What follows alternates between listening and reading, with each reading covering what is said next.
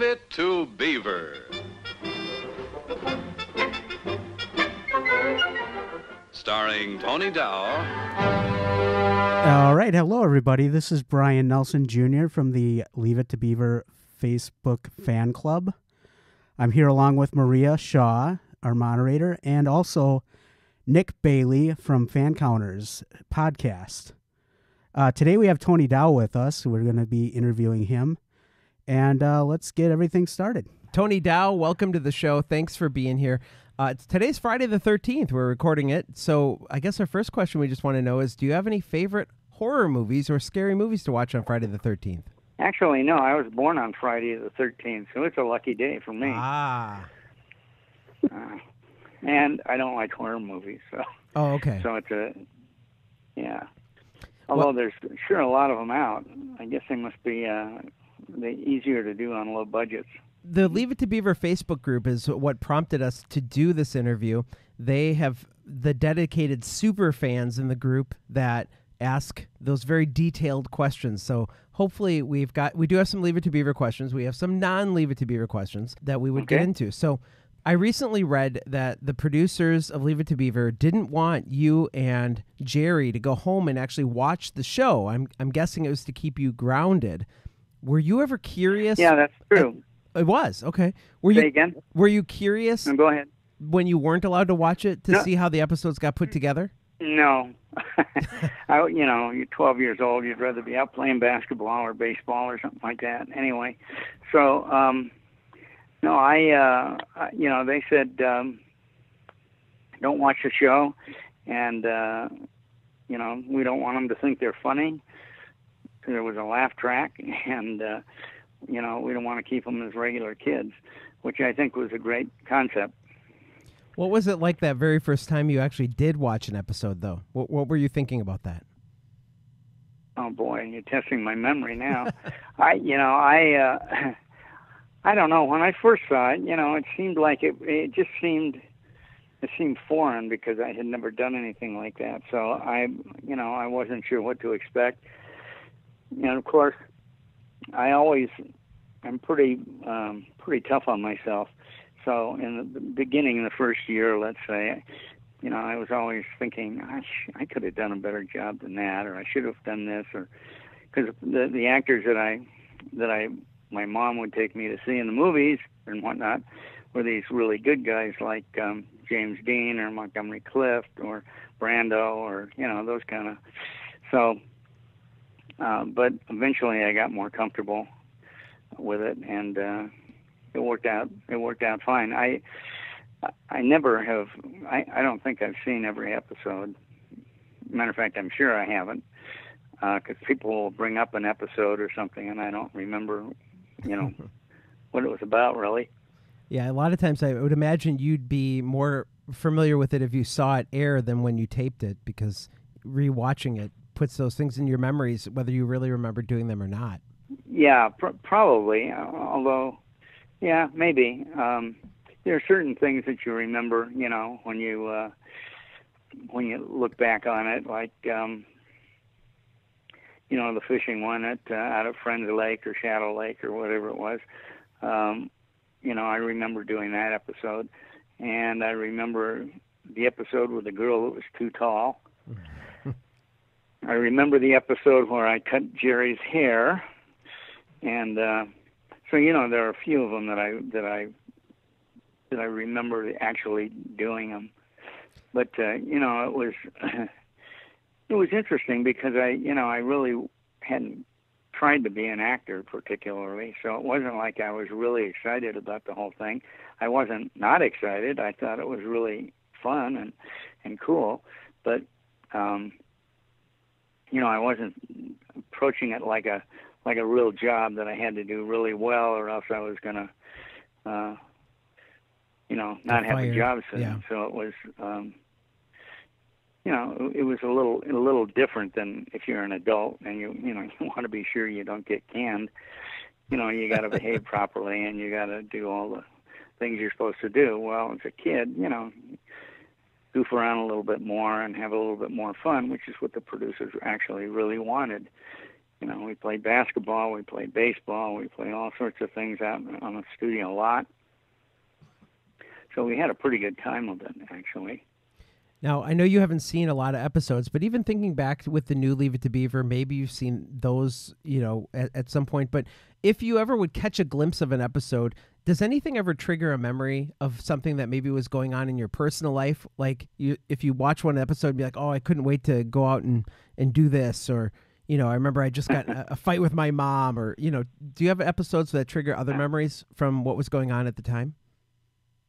Well, I remember that we did an episode where the boys, I guess, got a car, some sort of a car they weren't supposed to take on the street, and they took it on the street and got a ticket. And that was my car, actually.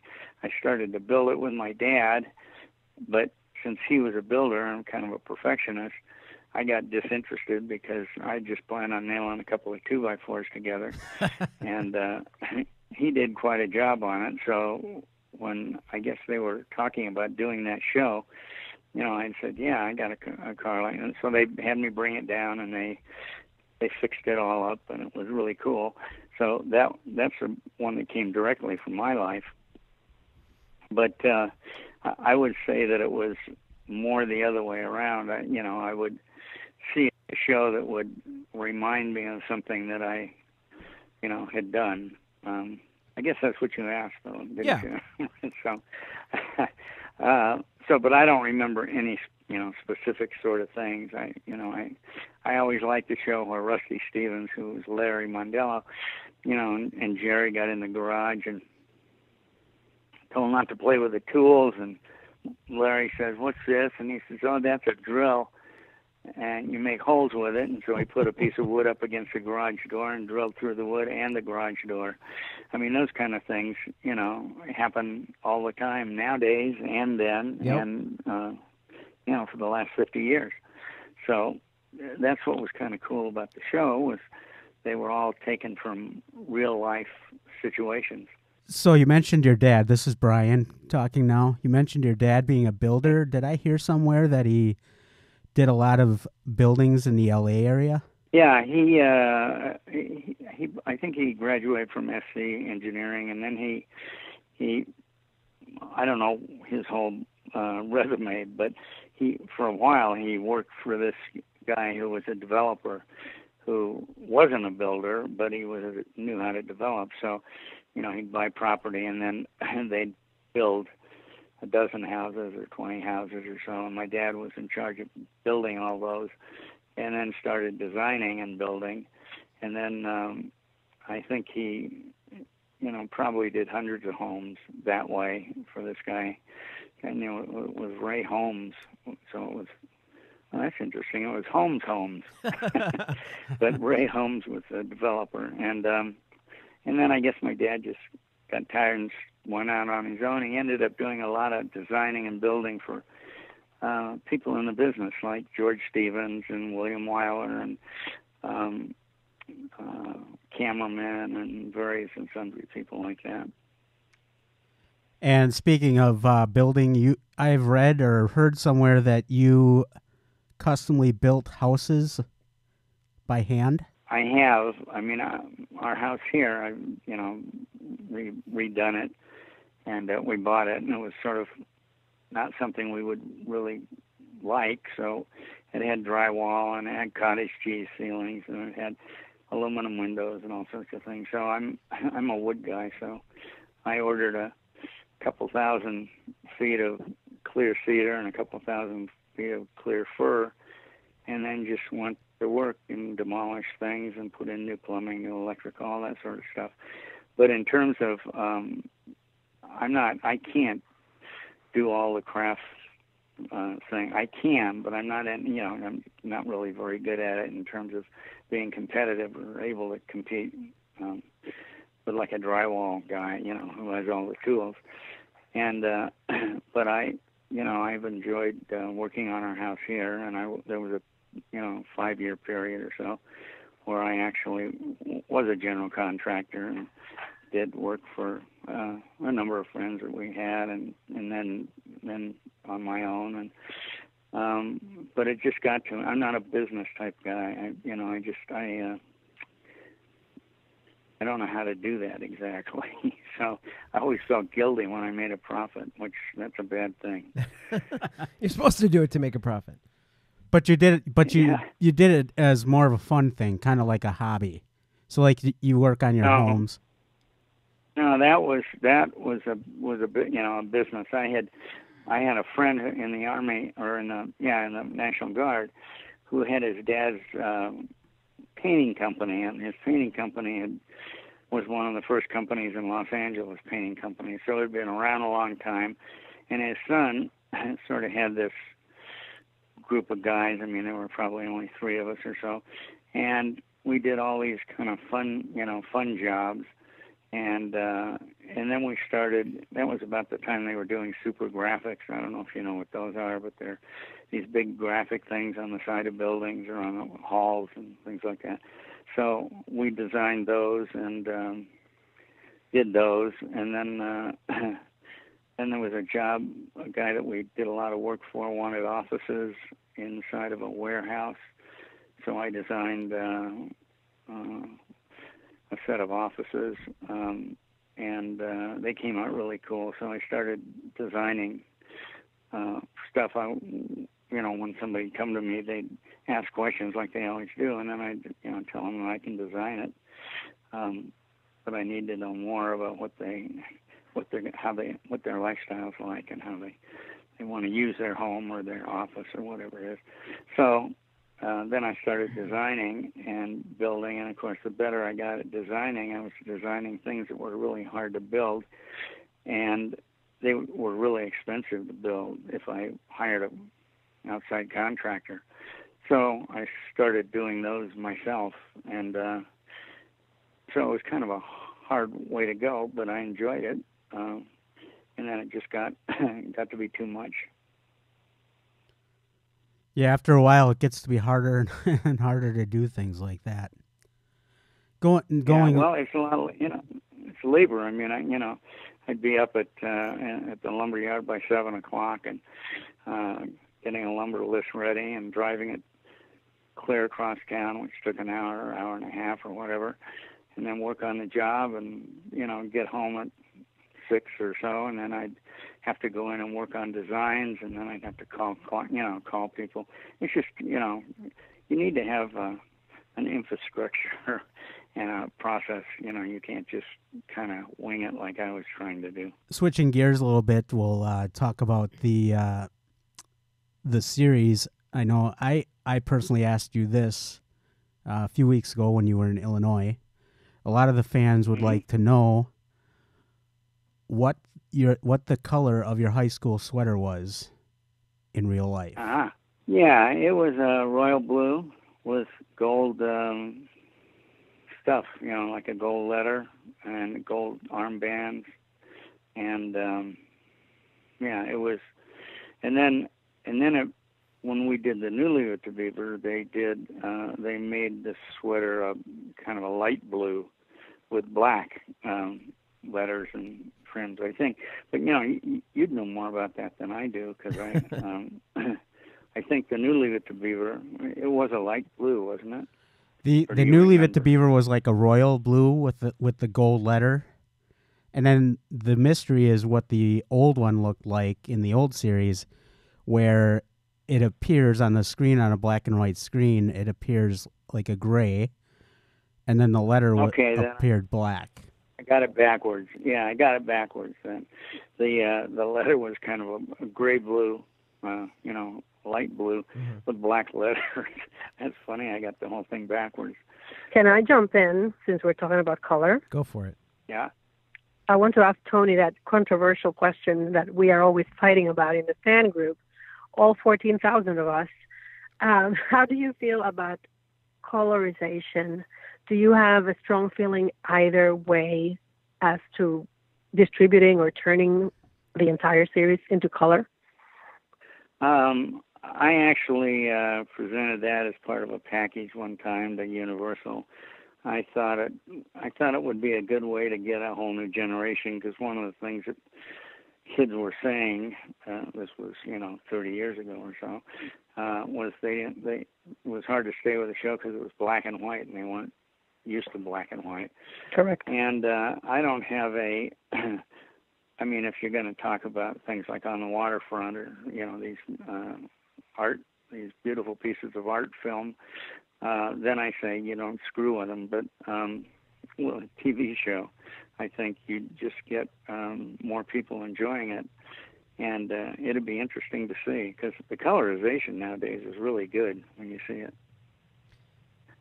Couldn't agree more. A lot of people would say, "Wow, you can't do that. You can't take a classic like that and colorize it, and et cetera, et cetera." But I just think that it, would give an added dimension. Yeah, I totally agree with that one because it could be available in black and white, and the ones that don't want to see the color ones, they can watch the black and white ones, and the color ones are available for the ones that would like to see it in color. I love the black and the black and white ones more valuable, I would think, because they are the lighting on them, and it's really beautifully done. We had great people because that was right at the time that it was a transition from film to television, and so we were sort of in the golden age of television, and all these terrific cameramen and set designers and production designers, all that kind of stuff were really, really good, and so the show looked really good in the black and white. I think they did a good job on it, so it would always be the value of the black and white. Tony, another detail comes to us from Brian Burroughs. He was always fascinated with the way that your character punched the pillow before you went to sleep. So he's wondering, is that something that you already did, or is that the direction that you were given? Boy, you're taking it back, aren't you? Well, I told you, these are detailed questions. I don't remember, but it wouldn't surprise me if it wasn't a direction from Norman Tokar. Tokar was this really fantastic director, and he did the first 100 episodes, and he was one of Disney's top directors. He did, now I'm probably going to be wrong about the shows he did, but like Old Yeller and, a bunch of things. He was one of their top directors. And he always liked to put action or have us do things other than just stand and talk. That's why he gave Larry Mondella an apple to chew on. That was a great bit. It was a great thing for his character, and it also made the scene more interesting because he's doing something, and it could give him things to do with the apple. Anyway, so I would say, if I had to guess, because I don't remember myself punching a pillow, I would say that Norman Tokar suggested doing that before we went to bed. Never thought about it, really, but now that you bring it up. One of the things that my audience is always fascinated with is the actual life of a celebrity themselves. And as a child, you were thrust into the spotlight where you might go to the grocery store and be recognized. So do you have any fan encounters from when you were younger that kind of stick out as like, wow, that was my first one? Or, fans that were, what were those encounters like for you as a kid? I don't know, because I was kind of shy, and I really didn't like to create any attention. So obviously if somebody recognized me, or if I was in a restaurant eating or something and somebody'd be staring at me or whatever, it always sort of embarrassed me. So I didn't, that was the main issue that kind of happened. I also remember this was later, if I was taking a date out and we were having dinner or something, there would always be some schmo who would come over right at the inopportune time to ask for an autograph or ask for an answer to one of his questions that he'd always been curious about. And I was always thinking, gosh, why do these guys have to always come over right when I'm You're about to make a move. doing good with a girl? Yeah, trying to make a move. Yeah. Have encounters with fans changed over time as an adult? Are you more open to them, or how have they changed from it being a kid on the show to now as, an adult? Well, as the years go by, it's sort of is less frequent, but that's also because I'm not out and about as much as I once was. I think that at least now, I mean, I get somewhere in my 40s, I think. I really, or maybe it was during the remake of the new Leave It To Beaver that that I got a real fondness for the show and realized what a good show it was and realized how lucky I was to have been in it. And so as opposed to thinking of it as kind of a hindrance because it was hard to break out of that stereotypical mode of being everybody's big brother, it was, I got a different feeling for the show. And I think that also as the age of the fans get older, they do get more polite. Kids can be a little tough on you when you're in your, early teens. And, they can be yelling at you and they can, they notice you're embarrassed. They really, really make a big deal about it. And it always embarrassed me. So in the new Leave It To Beaver, your son, Christopher, he appeared in 2 episodes. To get that to happen, did they approach you for that, or how did that come about? I'm guessing they approached me. The first one was the baseball one where the kid, I thought it was a great joke where the kid had broken his arm and it was in this really awkward brace up in the air. And Eddie Haskell got ticked off at his kid and said, whatever, I forgot what his name was even. Anyway, he called him to go in and bat for his son. And obviously he couldn't. There was no way he could do that. But and then he did a show where he played Wally as a 16, 17-year-old kid, and we did a remake of the Springfield game, which was the game that Wally always talked about. That was the game where they won the state championship, and he made the last basket. So. And I thought, I actually went back and saw that now it's been a few years, and I thought he actually did a really good job in that, because it's hard to watch your kid. If it's hard to watch yourself, it's going to really be hard to watch your kid. So, but I thought he did a really good job in that show. Was his arm in the first episode? Was that really broken arm? No. That was the gag. The gag was that Eddie got so ticked off at his son that he'd put anybody in, for him.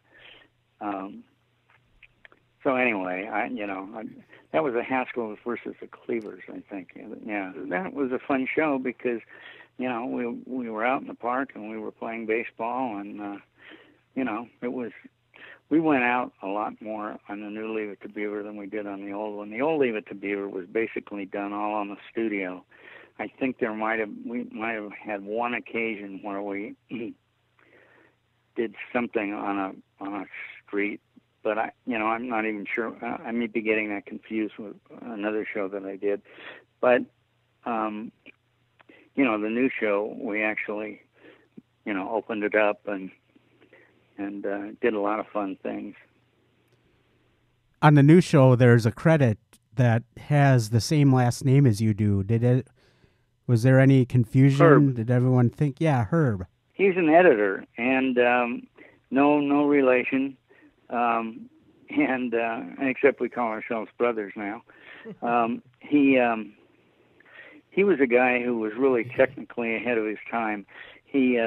That was before Avid. I don't know if anybody knows what any of this stuff is, but Avid was a new digital editing system, and he developed a tape-to-tape editing system that cut the time, a tenth as long as it was when they had to do it reel to reel.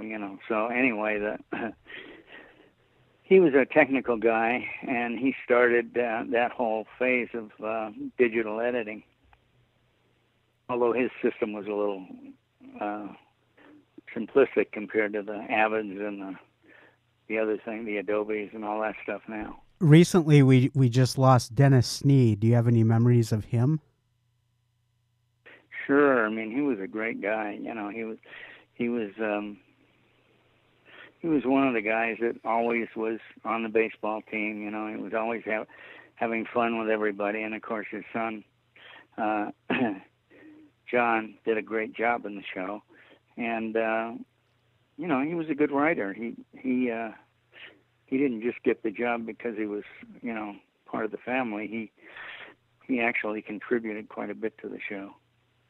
We actually just found out that one of the writers from a few episodes of the new Leave It to Beaver is a fan of the new Leave It to Beaver group, and there's an episode of hers that she written that was recently posted on there. And is that Cindy Hill? That's correct. Yes. Yeah, yeah, she's great. She's terrific.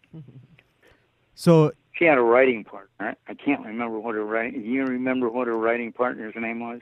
Lisa Kite. That was another one. Lisa Kite. Yeah. Yep. Exactly. Yeah. And they wrote a lot of good shows. Cindy was a real kick. If there was a remake that was done today, what do you think the Cleavers would be doing in the 21st century? Probably running some sort of a action thing against the government. I don't know. There'd be a lawsuit in there somewhere. I don't know what. What? You were a lawyer in the new Leave to Beaver. I said, so there's probably a lawsuit in there somewhere. I think it would be yeah, cool. there if, probably is. Right. Right. Yeah, I don't know. Obviously, we'd be retired. I don't know if Jerry would, but I would be retired.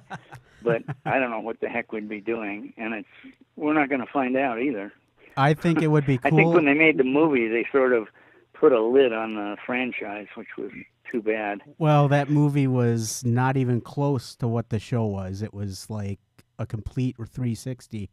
And it's a little disappointing that Brian Levant, I mean, he was kind of involved in it, but I don't think he was involved enough where it was a good quality, because it was pretty much a campy thing, and that's what kind of wrecked it. He wrote it, and he was supposed to direct it, and then somebody came along, Warner Brothers or whoever did that Arnold Schwarzenegger movie, Jingle All the Way. That's right, Jingle All the Way, and he got the opportunity to direct that. So he kind of dropped out of the Beaver thing, which was too bad, because he knew the Beaver show almost as much as you guys do, and so he would be the guy who would really know how to.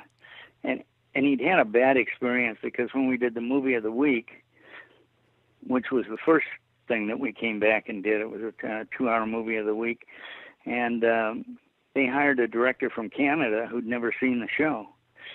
So that always seemed like an odd choice to me, and Brian was really ticked off because the guy had never seen the show, so he didn't know, the values of the show and whatnot. Although I thought he did a good job, but Brian was really, really furious. So it would have been much better, because I think they hired, did Andy Ackerman do that, or did somebody from one of the TV shows that didn't have kids in it much? Home Improvement. They didn't have a kid. Did they have a kid in Home Improvement? Yeah, they had. Anyway, it was Home Improvement, the guy who directed Home Improvement a lot. They hired him, and I don't know, because I didn't see it. I saw part of it, but Brian wanted me to direct it because I directed a lot of things at that point, and I had an office on the lot for a long time, developing things, and so he said to come over and first read the script, obviously, and then we'd talk about it, and he'd make suggestions, and then he said, you got to go up and you got to really try to expand it, make it a movie versus a TV show. And so anyway, I went up and I did the best I could, and he was there, and as we walked out, he said, "Well, you really blew that one." And because I wasn't wasn't able to sell the idea. I would have done it if I was going to do it. If I would have been able to do it, I would have done it as a period piece from the 60s, and I would have kept the same sort of feeling of the 60s sweetness. You know, I don't think there was any advantage to having kind of wise guy kids, and that was the advantage in the show we had, was that the kids and the parents and everybody were very nice, you know, and they had their problems occasionally, but you know, there was no real animosity or sort of bad behavior from anybody. I mean, even Eddie Haskell was, you know, his character was was great, and the thing that they did with him, which made him such a terrific character, was that he was vulnerable. You know, I mean, he'd help Beaver out, and Beaver would say something like, "Gee, thanks, Eddie. You're not as bad as a lot of people think you are," or something like that. And Eddie would say, "All right, but just don't let that get out of you know, just don't tell anybody that." Yeah. You know, so he was really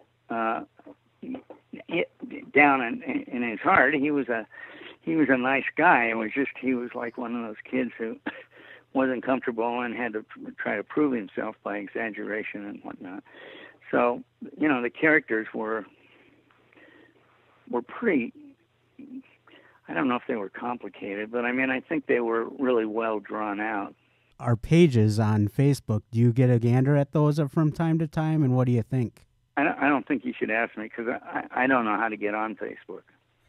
I don't like it. I've never been interested in it.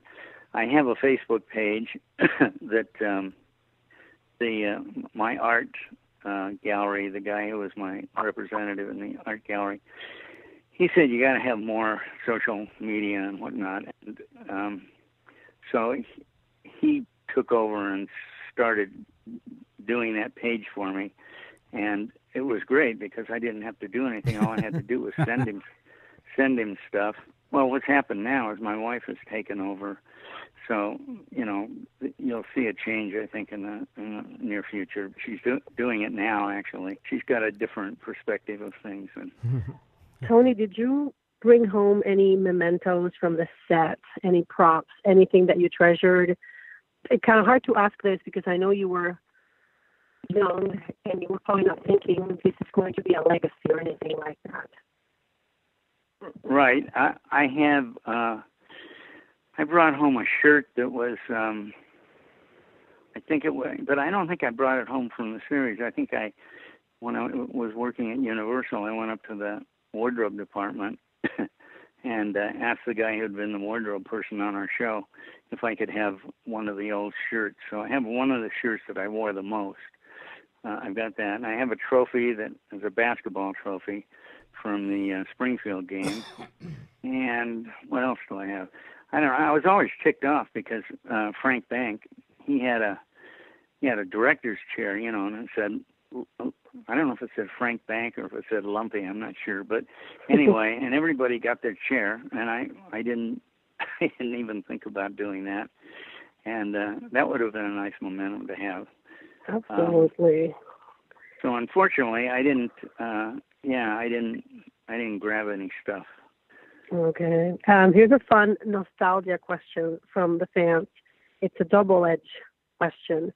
What do you miss about the 50s and 60s, and what do you not miss about the 50s and 60s? Well, I think it was a much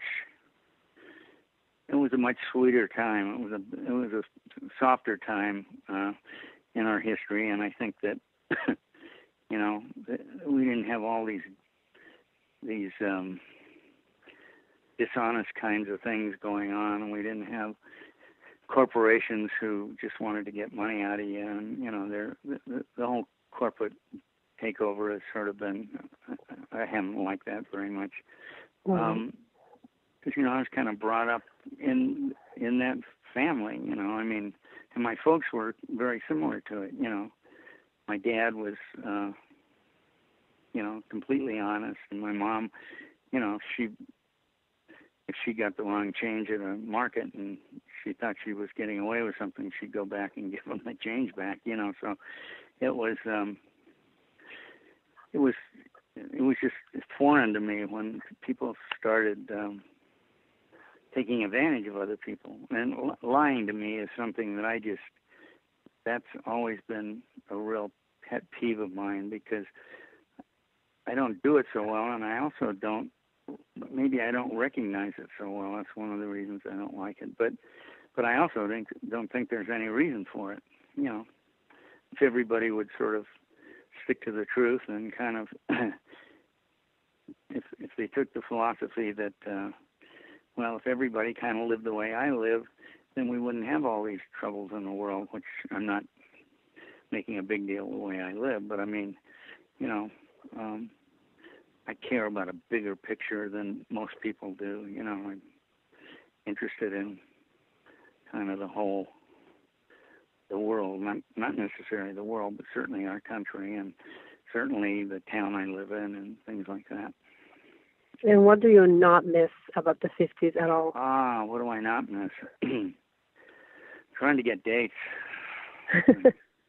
Because again, you know, I was a little shy, and I didn't know exactly how to go about it. And I mean, that one show that we did where I tried to put my arm around this girl.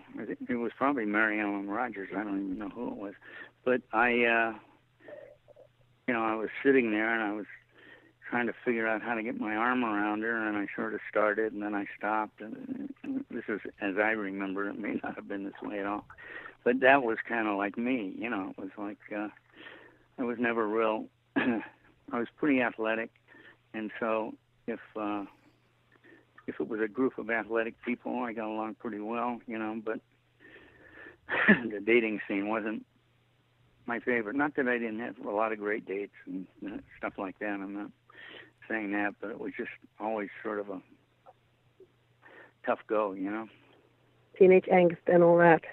Last question, Mr. Dow.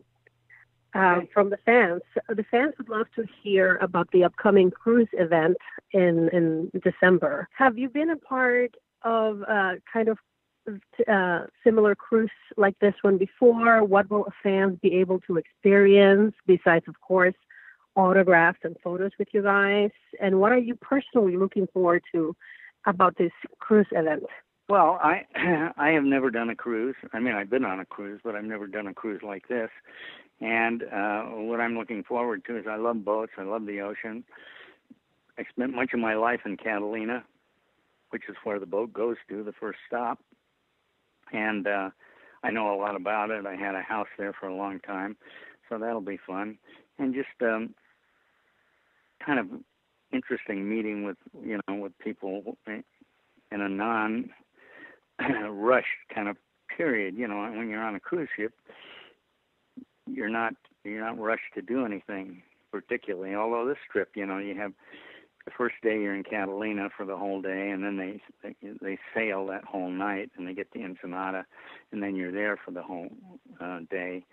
And so it is more hectic than a lot of the cruises, but it'll just be nice to talk to people, and it's always fun to hang out with like Paul and I wanted to say Barry, but I meant Stanley. Stanley Livingston. Stan Livingston. Yeah, and Jerry and whoever. You know, I mean, that's always fun because there is sort of a fraternity that we all belong to, whether we want to or not. So, you know, it'll be fun, I think. You know, when I asked Jerry about it, I said something because I was kind of surprised because he sometimes, you know, doesn't want to do stuff like that, or at least in my opinion, he might have not wanted to do it. But he said, no, what could be better? We're going on a cruise. Mm-hmm. So I guess that's sort of my feeling too. Tony, I'm going to ask my last question. I know we talked a lot about Leave It To Beaver, but I want to collect your memories about a film that I didn't even know about until I started prepping for our interview today, called High School USA. You played a principal in that film, but there's so many iconic names in that film, like Michael J. Fox and Bob Denver. Todd Bridges and Dana Plato, but then also Frank Bank and Ken Osmond were in the movie. So now I cannot wait to see the film. But what do you remember from working on that with those iconic stars? It was really fun. It was a pilot. The head of the network, Brandon Tartikoff, had this idea, and it was sort of like a Love Boat, except it was high school, and they got all these folks together, and I really enjoyed it. The guy who directed it, I think, was Peter Tewksbury. I'm not sure, but he's a infamous sort of comedy director that had been around for years, and so it was a fun project to do. But the thing that was really interesting about it to me was it came along right about the time that they were going to do the movie. I think it was a movie, or maybe it was the TV show. Oh, it was a TV show. That's right. We already done the movie of the week, and we were waiting to sell it, and we got a cable deal with the Disney Channel, and because it was cable, they had to cut everybody's salary back, So they said, well, we're gonna take a third off your salary, so, and we're doing that with everybody. I said, fine, that sounds great. So then waited around, and finally, when I got the offer, it was like, I don't know, $10,000 less than that. It was amazing. The studios, they're really tricky. They're like gangsters. So anyway, I was in a position where they were doing a second one of those movies, and they wanted me to be the principal, and I, of course, wanted to do it. So I was in this position where when they said, we're going to replace the Wally character, we have interviews, we have guys coming in tomorrow, and they were trying to put the pressure on me, and I was fortunate because I didn't have to fall for that. I could have done High School USA, which I thought was going to be a series and probably a good one, and I thought maybe be better for my career because I would be getting, but I'm glad that it worked out the way it did, and I thought the new show was a good show. It was a fun show to do. Brian LeVan is a kick, and everybody involved with it. We had a lot of fun. I think that Brian will tell you that was the best time, he's had in his career. And he was executive producer of Happy Days when he was like 27 or 28. He was kind of a boy genius. And anyway, I thought the new show was different. It wasn't like the old show, and I kept trying to push it that way a little bit, but it was.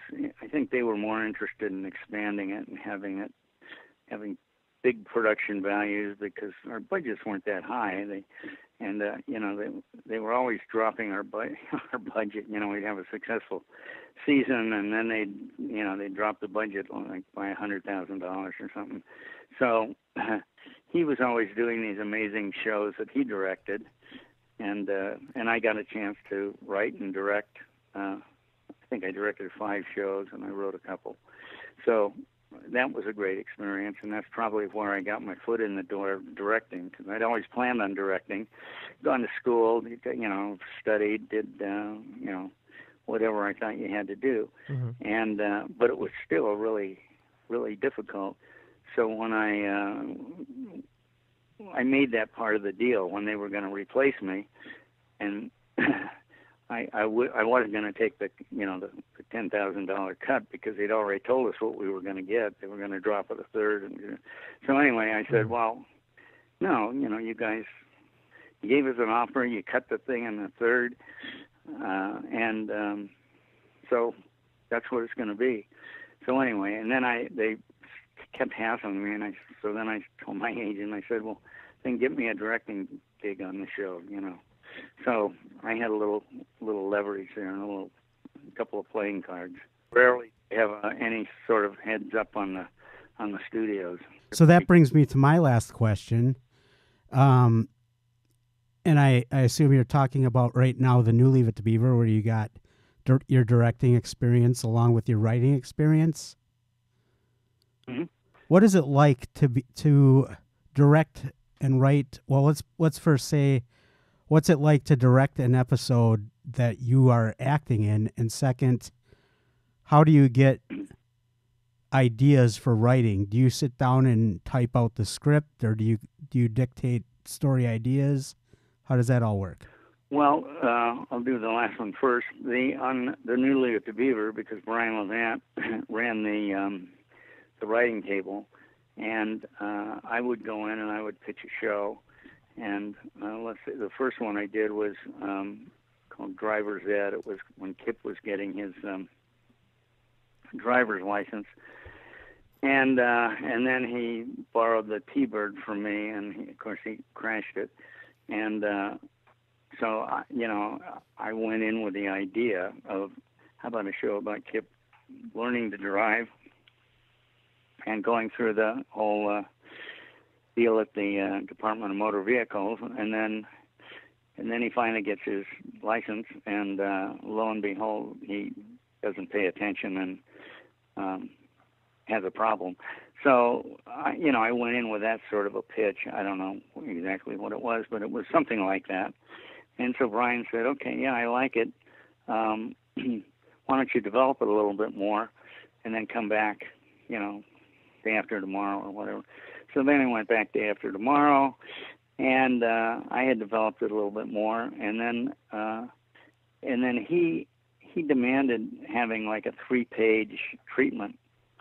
So what I sort of did was I would write a sentence for each scene, and sometimes the sentence would have dialogue in it, sometimes it wouldn't, sometimes it would have action in it. So it made it a lot easier to write the show after I'd done that treatment, but I was a little bugged about having to do that because I had the whole story. So anyway, that's what the writing was about, and and I think the only reason I got to do it was because it was part of my contract, and then for directing, for the show, the Beaver show, I was so familiar with everything. It was kind of like it was second nature. I knew if you're in the living room, I know what the kids are going to be doing, and I always like to give. It's my gift from Norman Tokar. I always like there to be action. Like if they're in the living room, rather than just have people sitting around on the couch talking, I put somebody in the background at a table. Playing solitaire or something, just stuff that happened. And so it wasn't that difficult, really, and I wasn't real heavy in the show that I wrote, so it was fun. Well, thank you very much for taking the time to talk with all of us. We do appreciate your time. Sure. It was good talking to you folks. Thank you so much, said, Tony. Say hi. Oh, absolutely. Thank you. And our best regards to Lauren, of course. Okay. Yeah, she just said hi to you guys. All right. Have a great weekend. Thank you. That's it. Yeah, take care, Same Tony. with you. Yep. Enjoyed it. Bye-bye. Okay. Adios. Bye. Bye.